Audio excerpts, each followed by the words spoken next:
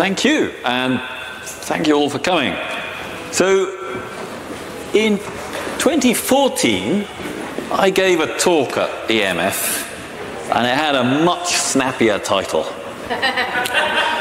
Why are computers so shit, and what can we do about it, if anything? And maybe I should have just reused that title this year, because it's kind of the same theme here, although there will be a smidgen of new optimism this time that we didn't have before. Just a smidgen.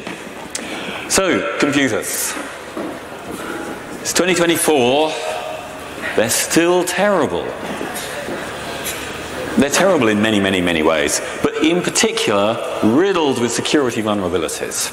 And fine people in Microsoft and Google counted a couple of years ago the underlying causes of those vulnerabilities, and it was interestingly about the same. About 70% of them were memory safety errors. And I'm going to explain what that means exactly in a few minutes. So that's kind of bad. But the following data is very, very, very bad, and it should send a horrifying shiver of fear down your spines. These are estimates, recent estimates, of the number of lines of even just open source code out there in the world.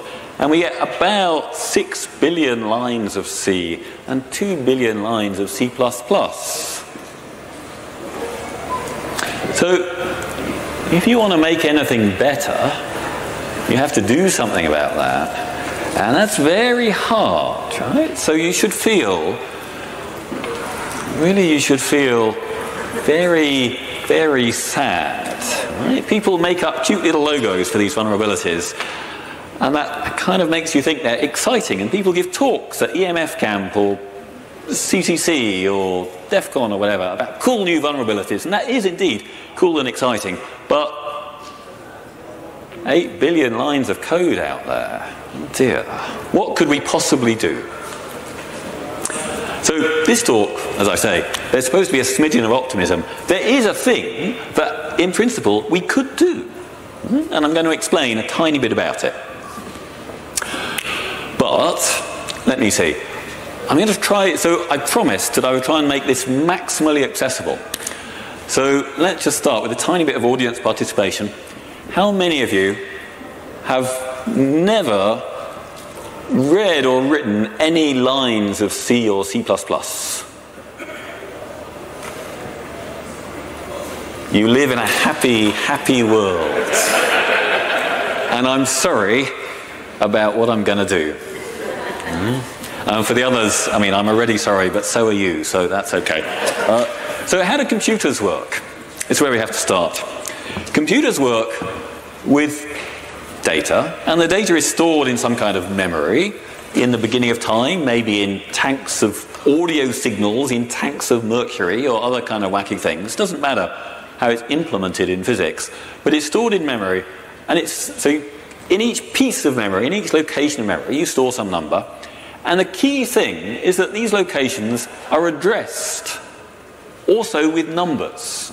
So you might have, you know, location 13 storing number 10, and location 15 storing number 12, and location 12 storing number 23, and so on. And it's all just numbers. Right? And it might be that that 12 here is actually a reference to location number 12, or it might just be the degree centigrade that it is in EMF Camp today. You can't tell, right? They're just numbers. Okay, so that's a very powerful idea dating back to like the very late 1940s, as far as I can tell, and every computer is like this. And that's exposed, that idea, in the language that people use to write programs. Right? So here is a piece of C code. And I'm going to explain it.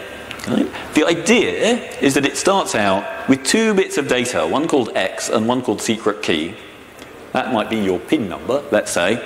And the idea is that this piece of code is never supposed to touch the secret key. And you can see the name secret key doesn't appear in that code anyway. So you might reasonably expect that that code will never touch the secret key and that it will be safe, whatever happens. You might expect that.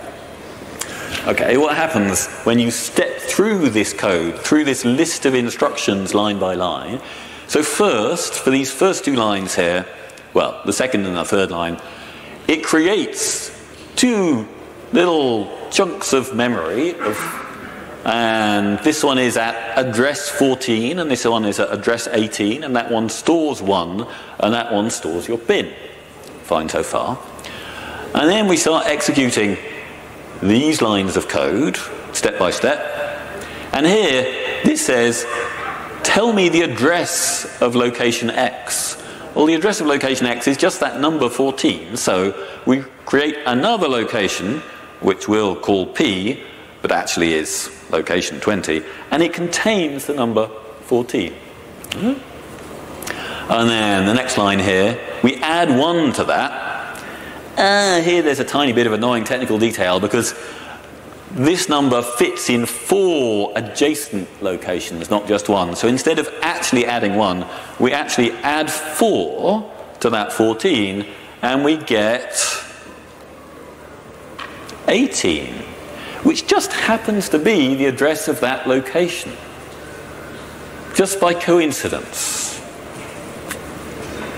And then the next line tries to read from whatever this address is. So it rather looks like it's going to read the secret key and print it out. And this simple, trivial, little terrible fact is basically the cause of, you know, all the umpty billion pounds and the existential risk of most of the security vulnerabilities out there. I'm very sorry. And so are you. And we have not yet had, you know, a major societal collapse because all of the national grid infrastructure is taken down or something, but we will someday soon because of this. It's not as bad as climate change, but potentially worse than COVID. Maybe not worse than COVID, hard to tell. But it's certainly pretty annoying. Okay, so what happens when you actually run this? So you don't run the C code exactly. It gets turned into instructions that the actual hardware is going to execute. And you can look at those lists of instructions. And we're not going to now because I will totally run out of time. But what they do is manipulate these numbers, and they are just numbers inside, right? So this P equals P plus 1, it turns into add 4 onto the number there and turn it into the number there. Yeah. Nothing else is happening except those numbers.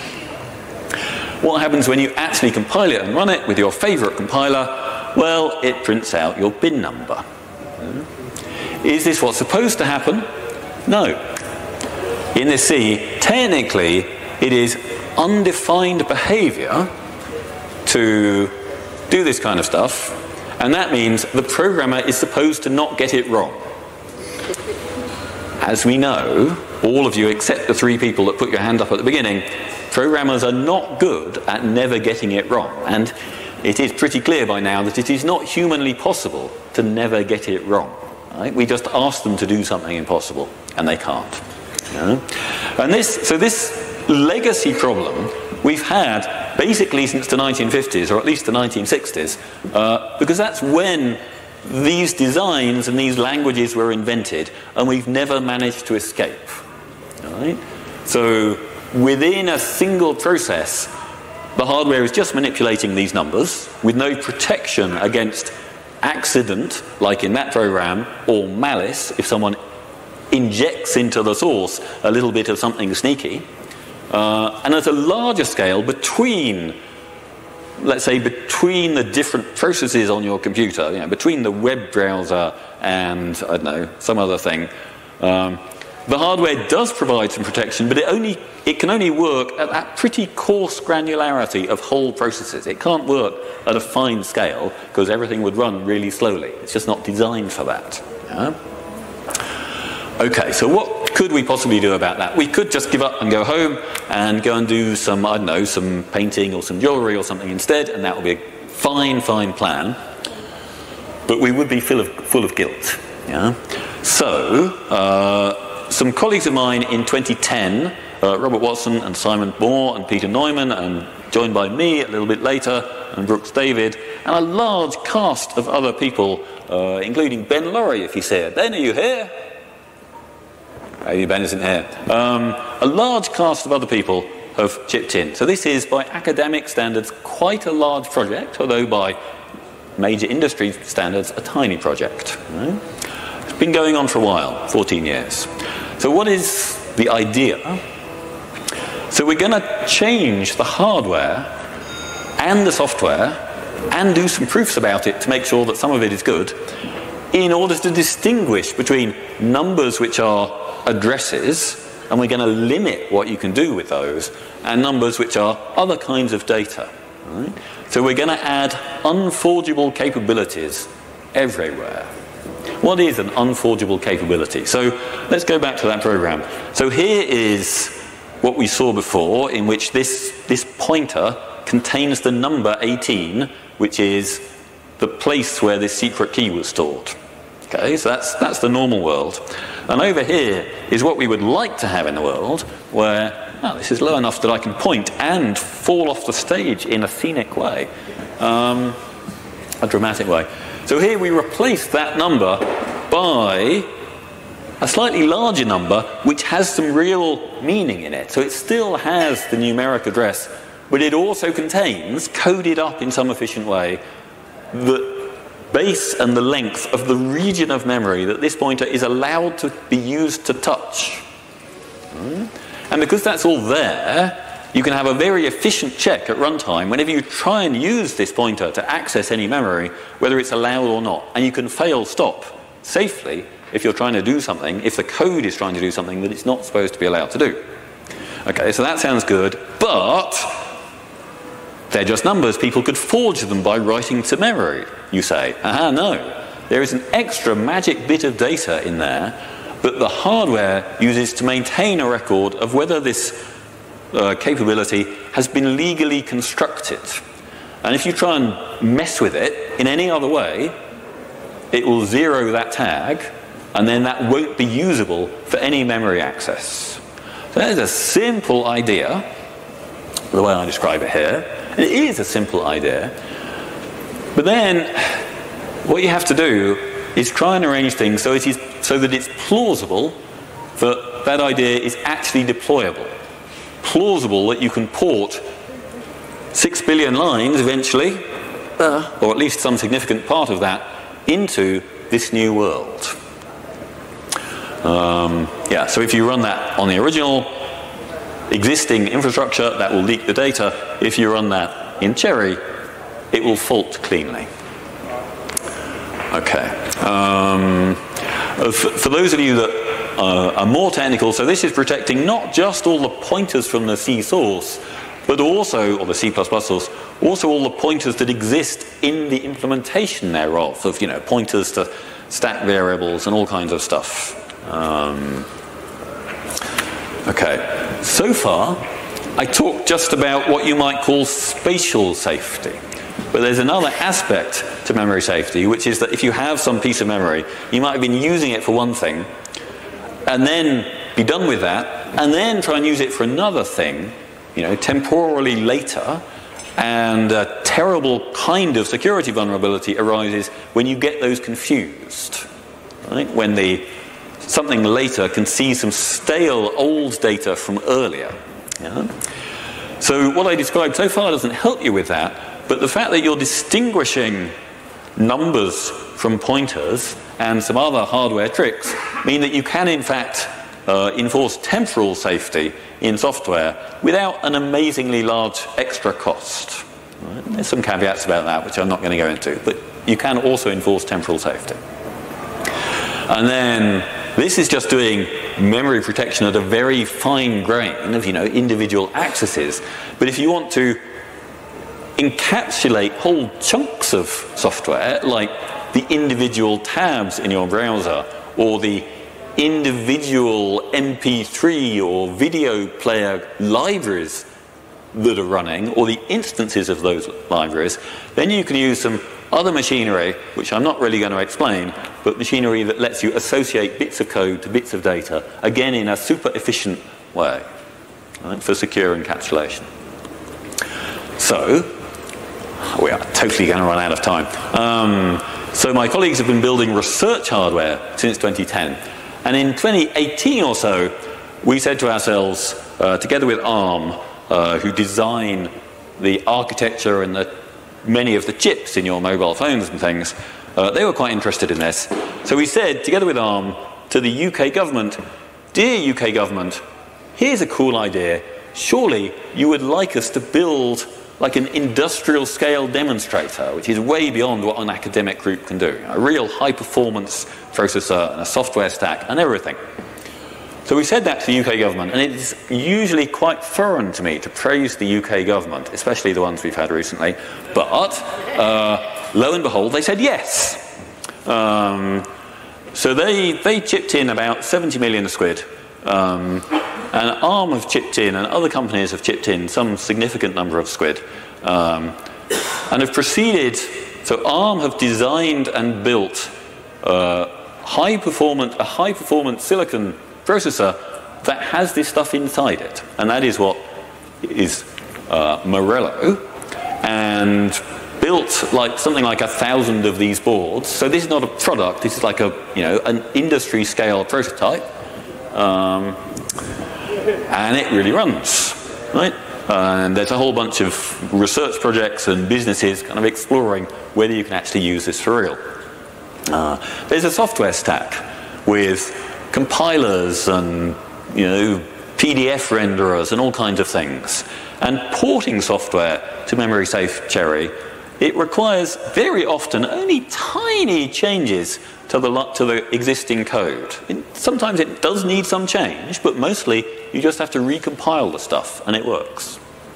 So my systems colleagues have done that. So there's a complete desktop stack, and ideally I would be running this whole talk from a CHERI box. But I came here by train and I have to fly to some other country immediately afterwards, and it was just too awkward. So Conrad, who's a researcher in Cambridge, is in a couple of minutes going to show you this live, if everything works. Then I think I should abbreviate the following a bit. So like a challenge here is to do some really gnarly but totally important kind of software. So Chromium is like 50 million lines of code with 190 libraries and a really fancy language runtime that uses pointers in really complicated ways. Can you port that to CHERI? Well, quite a lot of it so far, and only with 9 staff months, which is kind of trivial. It's a security feature. You would like to know that it is not wrong. So we have proved with machine-checked mathematical proof that Morello architecture design enforces the property that arbitrary code, whatever it does, cannot forge capabilities. So that's quite nice. Okay, then for chopping things up into compartments, there's a couple of ways you can do it. You can do it along existing library boundaries or with co-processes, and both of these are being explored. A really cool thing about this is that the cost of calling one process from another turns into almost nothing, which is massively faster than existing code. So, is this something that's feasibly adoptable? On a small scale, like in microcontrollers and, well, larger than microcontrollers, but security critical small processors with a small software stack, it's totally adoptable. People are doing that right now. Is it adoptable in every phone and data center processor everywhere? There is good evidence, but making that industrial case is a tricky thing. But on a microcontroller scale, Microsoft and Google and lowRISC and SCI and Codasip and the RISC-V International are all building or specifying variously CHERI processors right now. And some of these are sort of to live in the roots of trust of larger SoCs. Thank you.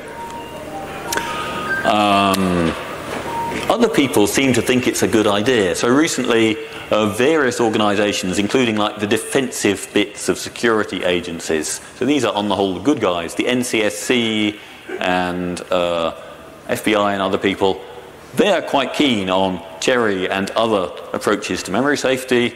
The Office of the White House is very keen on memory safety at the moment and has put out a very good report, well, we love it, which talks about different ways that you can conceivably achieve memory safety, with CHERI as one of them. So, 6 billion lines of code plus 2, it's certainly not good now, but you could conceivably make it be good. CHERI is not in, so another obvious option is to recode things in Rust. And Rust is very lovely. And there are lots of opportunities for CHERI plus Rust. So these are not in opposition to each other, but it is worth thinking about the amount of Rust code in the world written by anybody, as far as we know, at least the open source Rust. And that number is about 50 million or something. That is less than the amount of C and C++ code that this quite tiny academic team has ported to CHERI C++ in the last 12 months. It's just a lot easier to port the things than to rewrite from scratch. Okay, so I think now we should try and switch to Conrad, who's a researcher at Cambridge, who has very kindly agreed to do this demo by remote control if it works. So let's see. Always good to have a little tension and drama in these cases. So that looks like we've got Conrad. And maybe we'll see if we can hear Conrad. Hey Peter, can you hear me? Yes! Okay, great. I cannot hear you, but I'm assuming that you can hear me. Hi everyone. As Peter mentioned, we'd like to show a couple of examples how CHERI works based on the ARM Morello platform example, and more specifically with CHERI BSD. I'm sitting in a computer lab. I have a Morello desktop next to me here, but in the screen you can see a picture that I took 2 years ago when I got my first Morello desktop delivered to the lab. It runs CHERI BSD, and I'm actually demonstrating this presentation from the box itself. It runs CHERI BSD, running the latest development branch that I compiled yesterday, I think. It's compiled for the pure capability ABI, both in the kernel and in the user space case. It means that all memory accesses from the kernel and user applications by default use CHERI capabilities.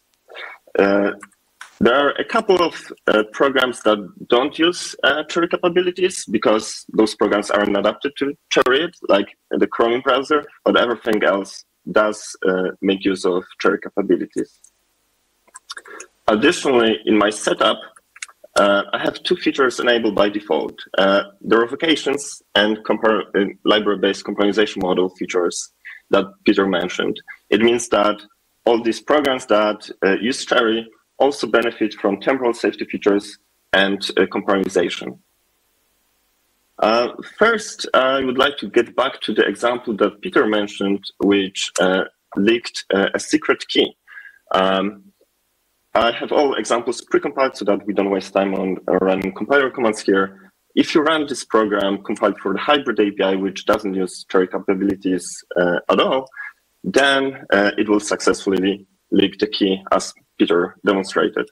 However, if you run it compiled for CHERI API, it's successfully terminated with a security exception that the architecture throws.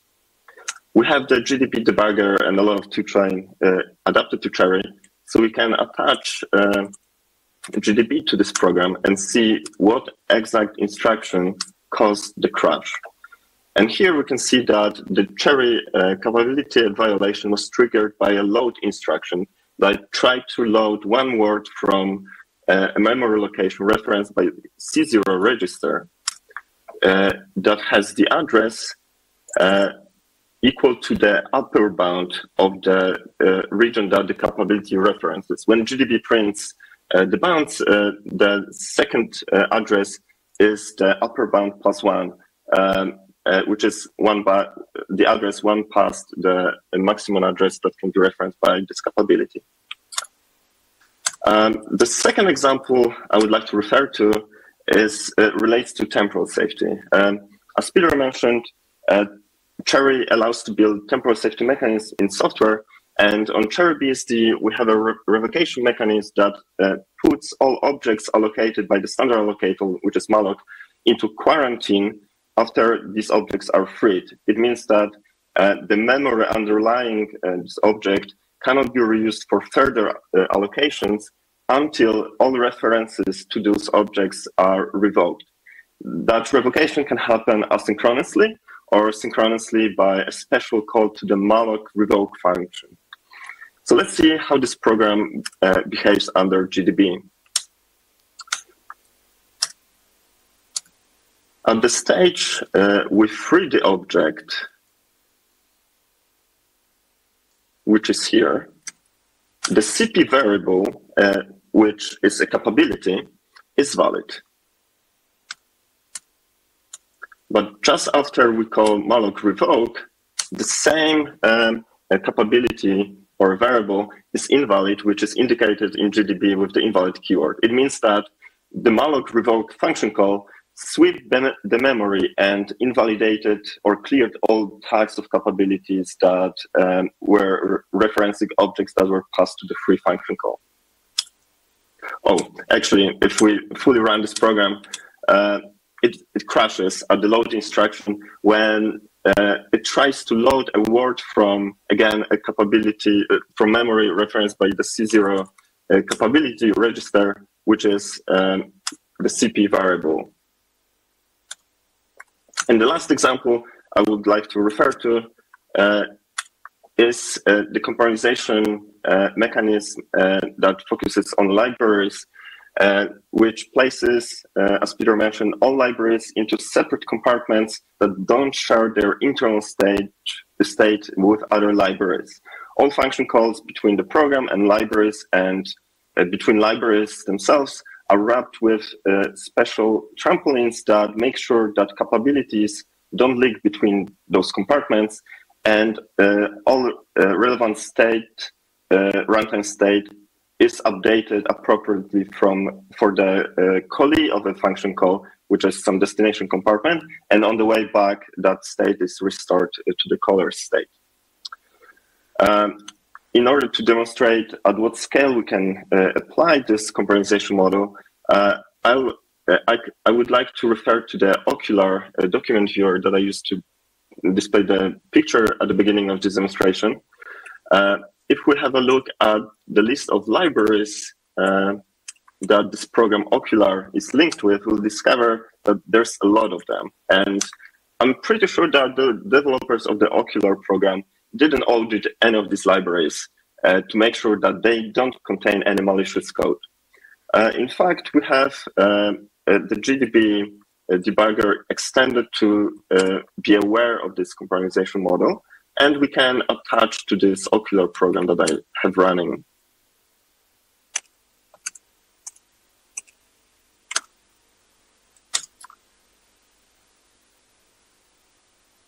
In this specialized debugger, we can see that it can print what domain transitions were executed as part of the backtrace here.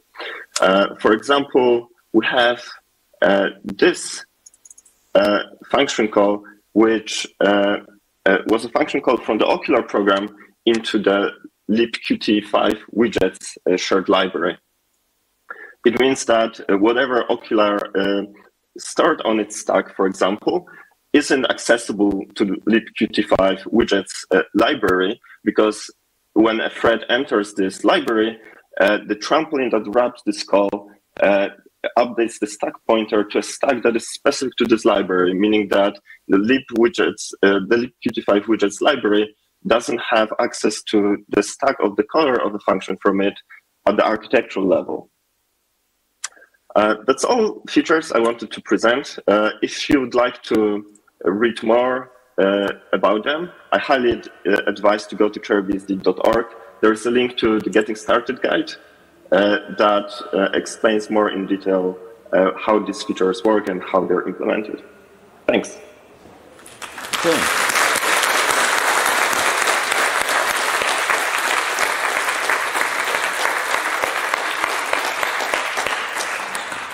So, it's all terrible. but a tiny glimmer of hope. And, you know, next time you're a major industry or government person making a major purchasing decision, you might think, how can I specify that my software that I'm just committing to is not totally terrible? Thank you.